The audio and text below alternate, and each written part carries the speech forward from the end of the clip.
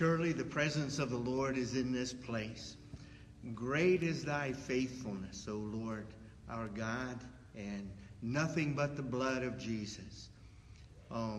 What a good way to begin our morning together, and thank you to my son Matt, who was on the piano, and thank you to Tim Harper. He's our technology department and running the camera for us this morning, and we're glad that you're joining us and that you're a part of this live streaming, part of our worship here at Trinity at the Eastern Gate, and we welcome you in the name of the Lord Jesus this morning.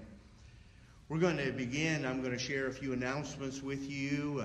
We're also going to say something about the offering, and then I'm going to get right into the message this morning. I'm excited about the message that the Lord has given me to share with you, and I'm glad that you're able to tune in and to enjoy this from the comfort of your living room or wherever it is that you're at this morning as we are observing social distancing because of the virus situation and the health concerns. But we're excited that the Lord is faithful. Surely the presence of the Lord is in this place. A few announcements, and of course it's obvious that we're closed down for our services this week. There won't be a Wednesday night worship and word. We're canceling those for right now. We may pick them up a little bit later after Easter, or maybe in the summer months, and because that was a great time of fellowship together. Also, we're not going to be having service next Sunday either. We'll also be doing the live book or live stream Facebook opportunity here as well, sharing that until further notice. We're hoping that this will be changed. The situation in our nation and in our community will change, but we don't know. So for right now, until further notice, consider all of our services, all the activities here at our church canceled for the time being. If we are able to reopen and get things back to somewhat of a normal schedule, we're looking at switching our time of worship to 10 o'clock on the first Sunday in April. That'd be April the 5th. It'll be Communion Sunday. It'll also be Family Sunday. And it'll be the Palm Sunday at the beginning of Holy Week, before then the Resurrection Sunday celebration on April the 12th. So those are just a few announcements. Before I do the offering, let me just simply say that we've had several questions on ways to give during this time in which we've had to close our building and cancel our services. You can always give through dropping off something here at the church if someone is here in the office, or you can use the kiosk there in the lobby. That would also work. You're using the kiosk in the lobby, we are charged a 2.75% fee on the Square donations.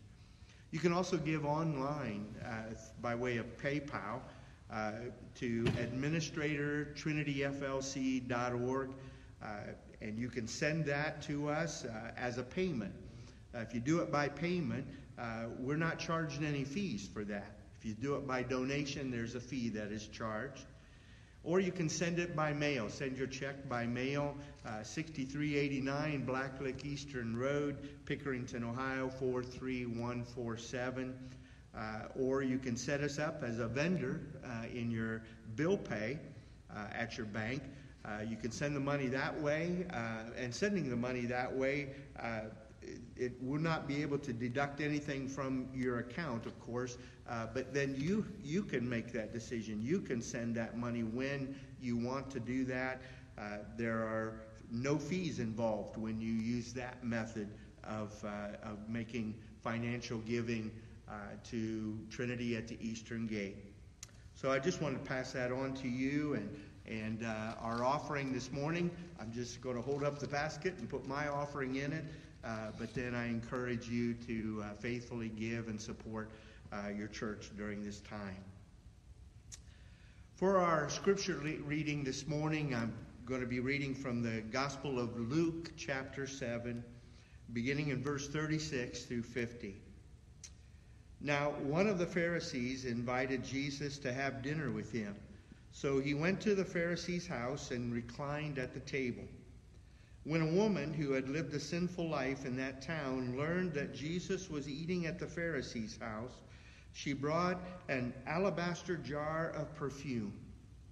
And she stood behind him at his feet weeping. She began to wet his feet with her tears. Then she wiped them with her hair, kissed them, and poured perfume on them. And when the Pharisee who had invited him saw this, he said to himself, "If this man were a prophet, he would know who is touching him and what kind of a woman she is, that she is a sinner." Jesus answered him, "Simon, I have something to tell you." "Tell me, teacher," he said. "Two men owed money to a certain moneylender. One owed him 500 denarii and the other 50. Neither of them had the money to pay him back. So he canceled the debts of both. Which of them will love him more?" Simon replied, "I suppose the one who had the bigger debt canceled." "You have judged correctly," Jesus said. Then he turned toward the woman and said to Simon, "Do you see this woman? I came into your house, and you did not give me any water for my feet, but she wet my feet with her tears and wiped them with her hair. You did not give me a kiss, but this woman from the time I entered has not stopped kissing my feet. You did not put oil on my head, but she poured perfume on my feet. Therefore I tell you, her many sins have been forgiven, for she loved much. But he who has been forgiven little loves little." Then Jesus said to her, "Your sins are forgiven." The other guests began to say among themselves, "Who is this who even forgives sins?" And Jesus said to the woman, "Your faith has saved you. Go in peace." Will you pray with me? Lord, this morning as we come to you by way of live streaming on Facebook, or as we come to you in our homes or wherever we are listening and watching this broadcast, we just invite you, Lord Jesus, to come into the house. Come into this place. Come into our hearts, oh God. Draw near to us as we draw near to you. Make your word and your spirit transcend all obstacles, all barriers, all distances, and draw near to us, oh God, and touch our hearts and give us your word. In the name of Jesus, I pray. Amen. The title of this message that I'm in the series on what makes a great church, and the title of this message is "A Great Church Practices the Presence of God." Well, being caught up in our homes, last night, Beth and I sat down for a few minutes, and I was watching TV. I was watching the news, and I got rather tired of watching the news and decided instead to flip the channels, and I came across a program that I watched before and I really enjoy called Undercover Boss. Maybe you've seen that program yourself. The CEO and the owner or founder or boss goes undercover, disguises himself or herself, going undercover to visit and work among his or her employees at different stores or factories or businesses. Two things happen in the program. Two things happen. One is the boss usually learns some good things about his business, changes his or her needs to make his or her business better or improved. The other thing that happens, though, is that the boss learns something about the people. He learns whether they understand the mission. He learns as to whether they are taking good care of his business. At the end of the program, or at the end of the experiment, a few of the employees that the boss encountered. Now again, he's been disguised. He's undercover. They are not aware of who it is that they have been working with. He brings a few of those employees together at the corporate office or for a meeting, and then the boss or the CEO reveals his or her true identity. Now again, they didn't know the boss had been among them the whole time. They hadn't recognized him because of the disguises that the boss was wearing. But then when he reveals him or herself to them, you can almost see in their minds as they are trying to remember what they might have said or done in the presence of the boss. You can, whether it was right or wrong. Finally, at the end of the program then, is the climax of the show. The boss then affirms one-on-one with those employees. He affirms the good things that he or she learned and saw in those employees. And then the best part about it is then he generously rewards them. Generously rewards them. Well, in watching the show, and I've seen it before, but last night I was struck by it again. I always wonder if I was that employee, would I recognize the boss? If I was that employee, would I change my behavior? How would I act? How would I do my job as in the presence of the boss, though not knowing that it was the boss? Well, the spiritual lessons here are abundant. One of the things that we could say in spiritual terms is, would my faith match my actions? Would they line up? Would I say I believe and how I act, would they line up? Would I practice the presence? Would I practice the presence? Would I walk the talk? You see, a great church practices the presence. Well, going to our text then in Luke chapter 7, it begins with Jesus, the boss, if you will, being invited to dinner in the home of Simon the Pharisee. Jesus is invited into the house or into the home of Simon. And think about that for a moment, that when we invite Jesus into our home or into our situation, inviting Jesus into this coronavirus situation in our community, in our nation, or maybe in our own household, and how would that work out? Now, Jesus would come. Jesus was God in disguise. Jesus would be God undercover, if you will. Simon the Pharisee, as a Pharisee, he was Pharisees were a strict religious sect of Judaism. They were the religious elite, if you will. They were legalists. They were very focused on the smallest minutia of the law of Moses.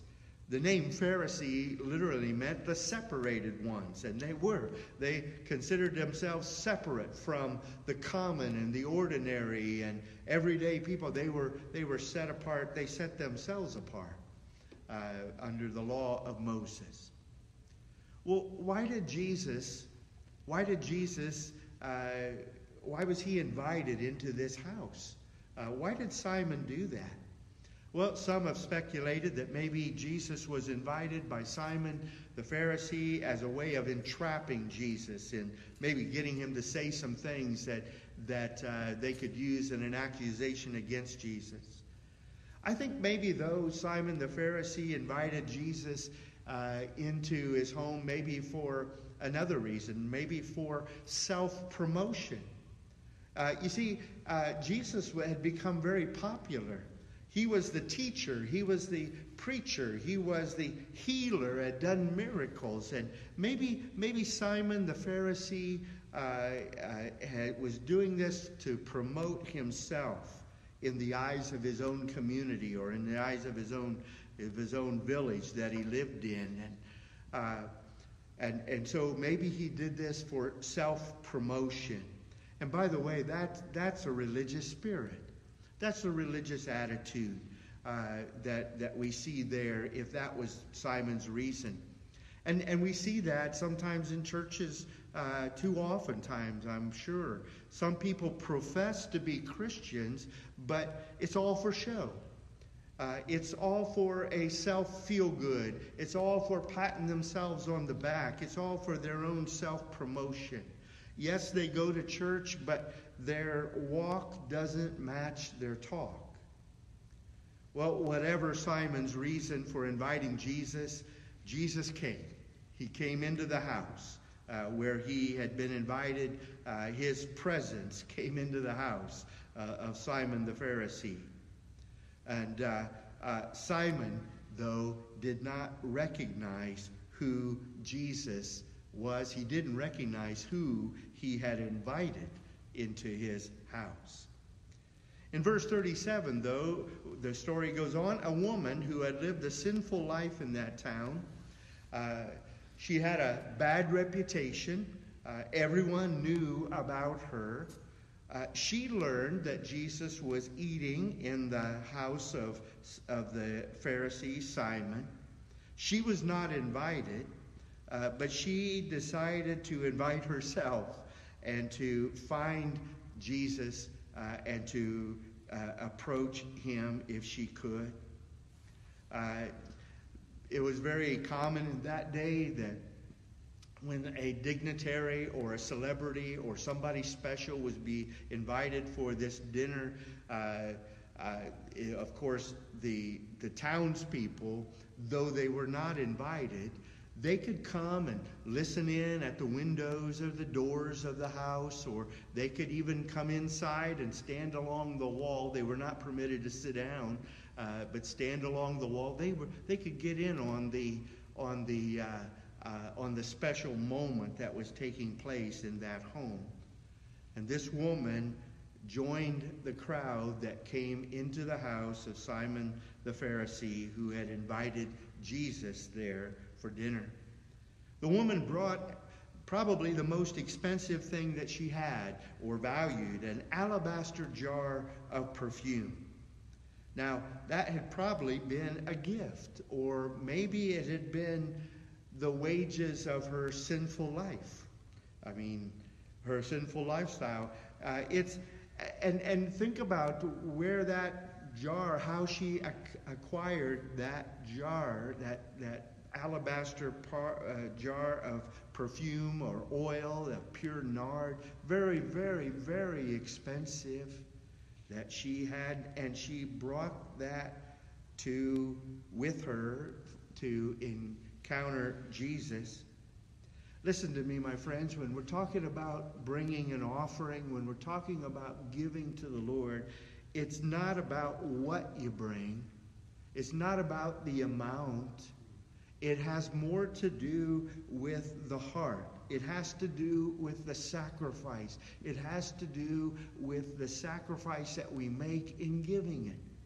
It's that kind of, it's not about the what, it's about where did it come from and why are we giving it to the Lord.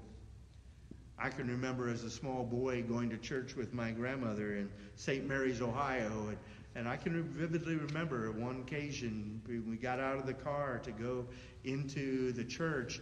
My grandmother pressed I think it's probably a nickel, might have been a quarter, but it was a coin. She pressed it into the palm of my hand, and she said, always have something to give when you go to church. Always have something to give when you go to church. Listen, that's a key. I believe that's a key to worship. That's a key to the very heart of worship, and that is giving. What are you bringing? Well, again, let's go back to the woman. Why did she come? Many would have been uninvited to see this guest and stand along the wall, but she was probably not invited. It was even more so. And so when the crowd came in, no doubt Simon could see the big response of the people filling his house, but then he noticed her. He noticed her coming in. And I believe at that point Simon became very uncomfortable. Simon was very, very self-focused. Everybody else made him feel good, but seeing her here of all times, I'm sure Simon felt very differently about that. She had come not to eat. They had all come out of curiosity. She had come with a hope and a longing. She had come aware of her own needs. And no doubt, I believe, the Holy Spirit drew her there that day. She was drawn by the presence. Well, she inched her way along the wall, making her way closer and closer to where Jesus was reclining at the table.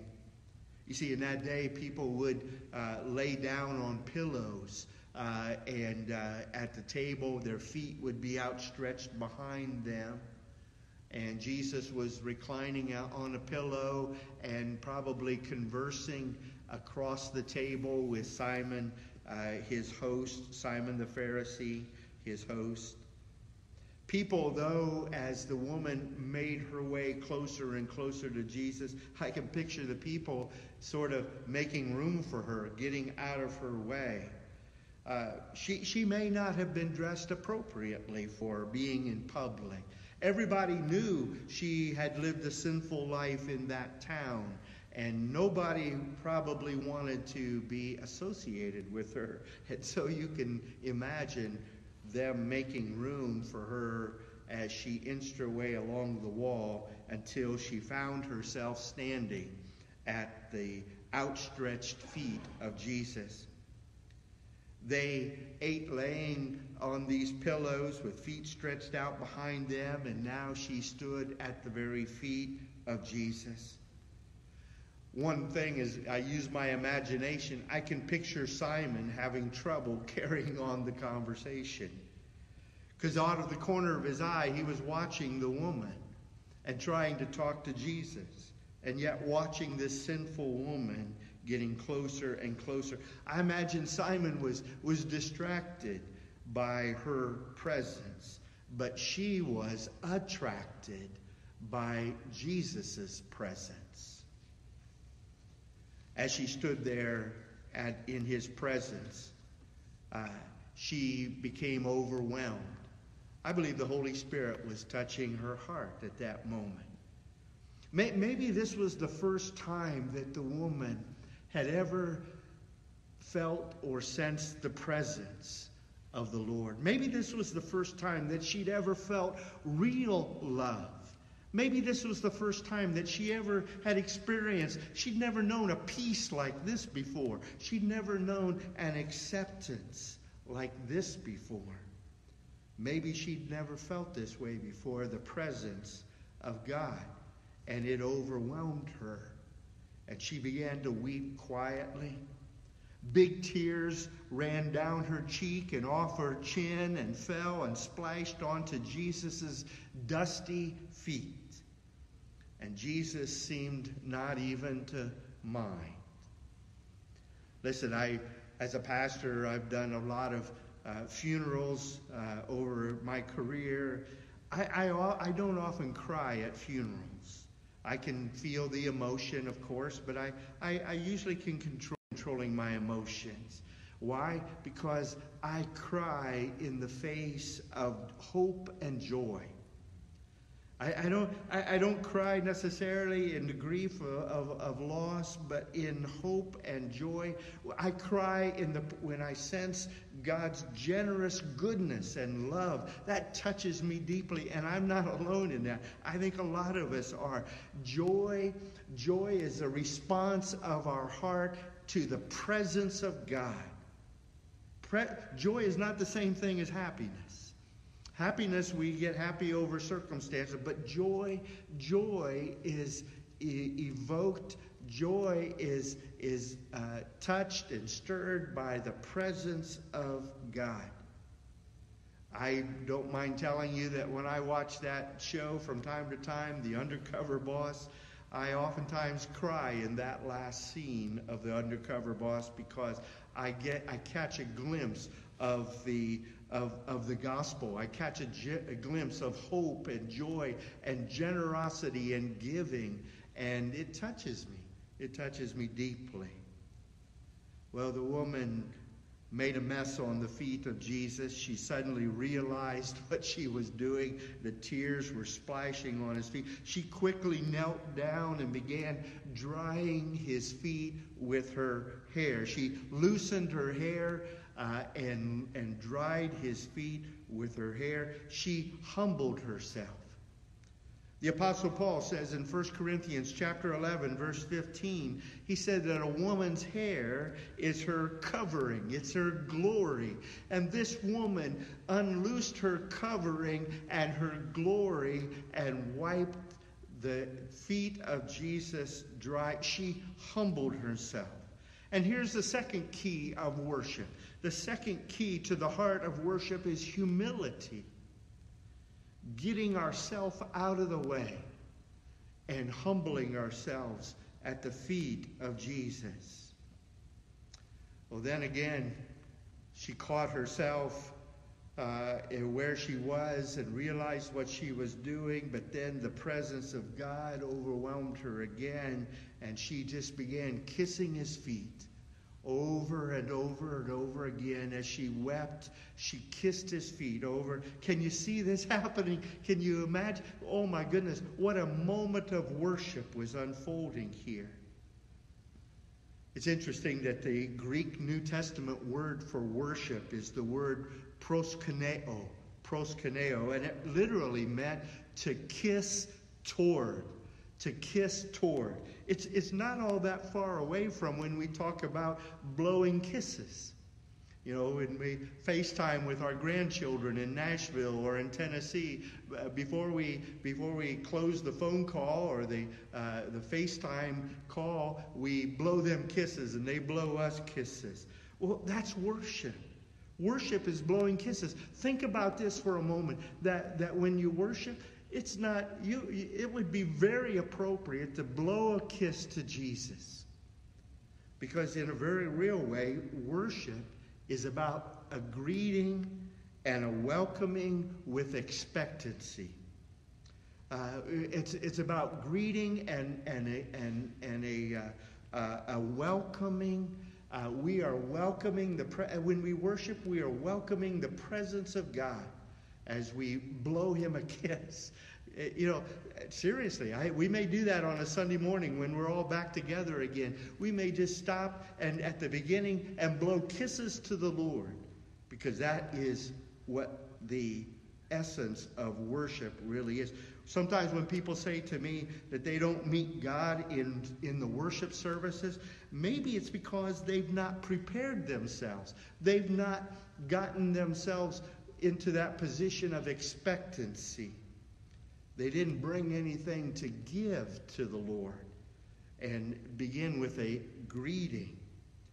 I've met people, and maybe you have too, that you walk up and you shake their hand. We're not supposed to do that right now with the coronavirus, but when you shake their hand, have you ever reached out to shake a hand and the hand was limp?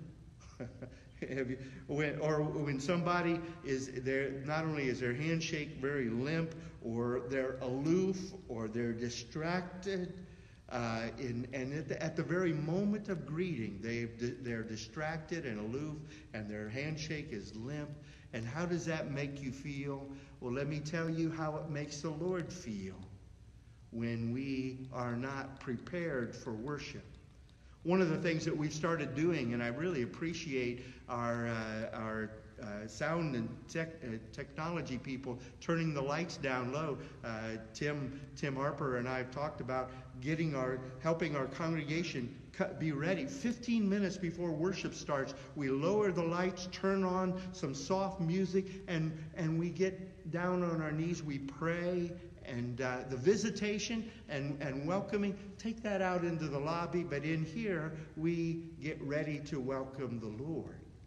And that's a very different thing to prepare to build the expectancy. We're going to meet with God. We're going to worship the Lord. Something is going to happen here. And we get ourselves ready to offer to Him our offerings and ourselves.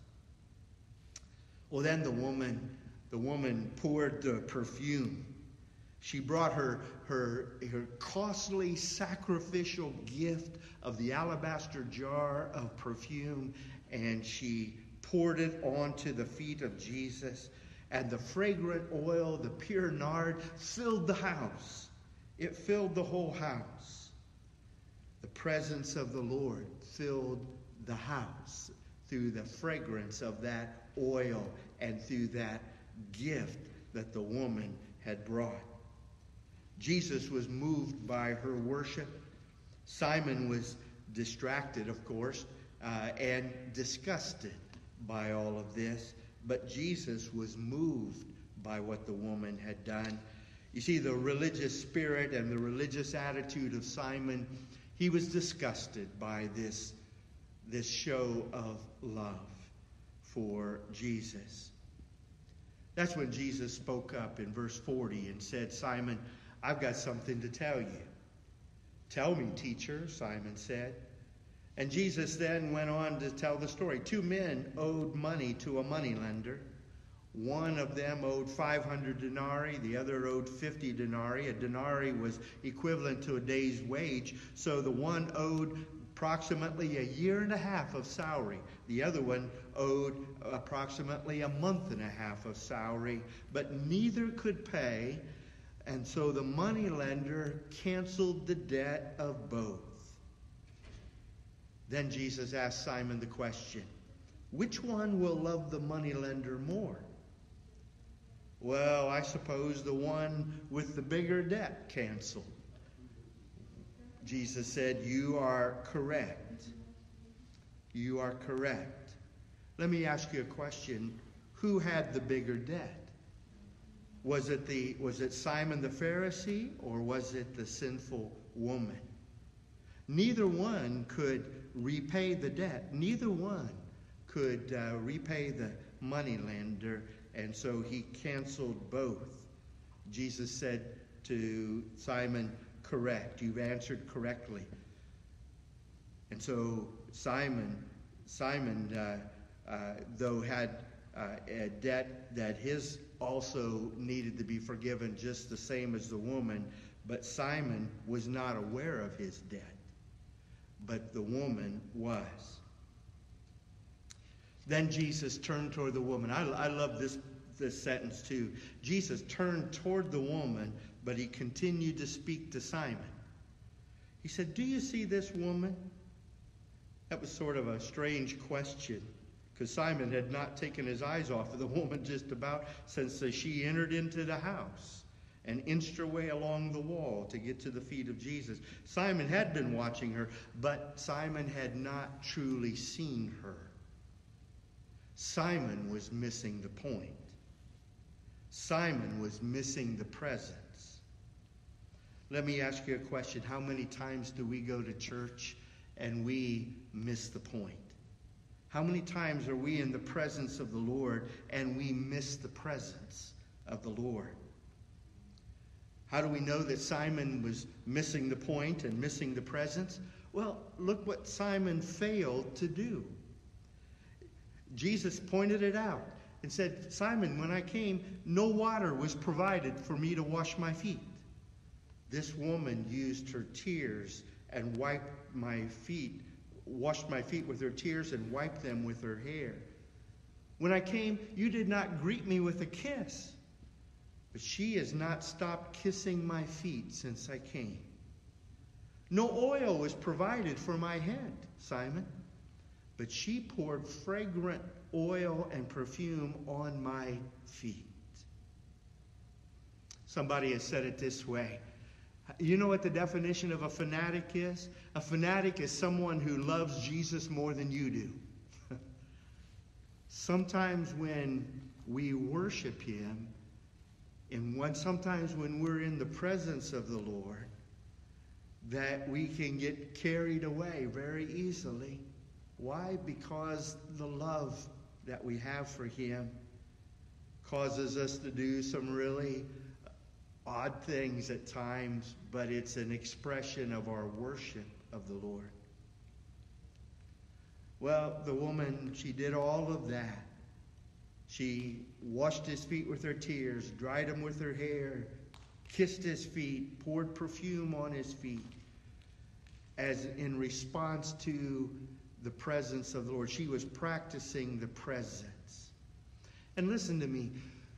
In your living room, wherever you're watching this broadcast or listening to this Facebook broadcast, you can practice the presence today, right there in your home, wherever you are. Invite Jesus to come into your home and worship him. Worship him. She did all of that in response to the presence, and you can too. And Jesus said her sins were forgiven because she loved much. And her faith saved her and healed her. Well, the other guests in the house also missed the point. They became indignant. They missed the presence. They did not recognize who Jesus was in the house. Listen, my friends, Jesus can show up anywhere. God's presence can come anywhere. Some people may say, well, if he's everywhere, why do I need to invite him? Well, I think we need to invite him, mainly to open our own hearts to him. Some people may say, well, I don't find God in my church, or I don't find God in my circumstances. Well, invite him. Open up your heart and seek him. Humble yourself. Bring an offering to him. Get yourself out of the way and see what happens. Because God's presence can show up anywhere. Anywhere? Yeah, even in this coronavirus season, even in the trials and testings, even in the good and the bad times, at home or when we've been laid off or social distancing or even in sickness and in fear, Jesus will go undercover and he shows up in some amazing places when we will open our hearts and receive him. Don't miss him. Don't miss practicing the presence of God. Let me share a quick story in closing. This one, again, was found on Facebook. My wife, Beth, pointed it out to me and told me the story about a man who was standing in a grocery line with a few items that he was going to buy, but there was a big, long line behind him, and the man behind him had a basket full of things, but as he struck up the two men struck up a conversation with each other. The man with a few items, he noticed that the man with the big basket full had dirty shoes, and he was obviously a construction worker. And as they talked, he told him he had 4 kids at home, but that he had just been laid off from his work, primarily because of the coronavirus and the health concerns and the economic upheaval that was taking place. And so it came time for the man with a few items to pay for his items. And as he brought them to the cashier, he leaned over to the railing there and said to the cashier, he asked her if he could use some hand sanitizer. He knew her, and he asked her if he could use the hand sanitizer. But then he whispered to her and said that he would like to pay for the man's groceries behind him with the big basket full of items. Oh, and also, by the way, I'd like to buy some gift cards for groceries for an entire month for the man. Well, he did that quietly, and no one else heard it except the cashier. And so then he paid for his few items, and then he left the store. When the man with the big basket came up there, the cashier told him that his groceries had all been paid for. Oh, and here are some gift cards for the month ahead for you to take care of your children and your family. Well, let me tell you, the presence of God showed up at a grocery store line. The presence of Jesus showed up there in an unlikely place, because somebody had invited Jesus to come into the house and to make his presence known. Here are some takeaways, and these are the keys to the presence of God. Seek him out. Invite him into your house. Invite him into whatever your circumstance, whatever the situation. Seek him out and invite him to come in. Secondly, bring him a gift. Make a sacrificial gift, and giving, first of all, your heart to Jesus. And then thirdly, get yourself out of the way. Die to self. Get out of the way and let God's Spirit take over. Let me offer this benediction blessing that I close our services out here at Trinity at the Eastern Gate. And receive it right where you're at in your home right now. And now may the Lord bless you and keep you. The Lord make his face to shine upon you and be gracious unto you, and give you peace. In the name of God the Father, the Son, and the Holy Spirit, amen.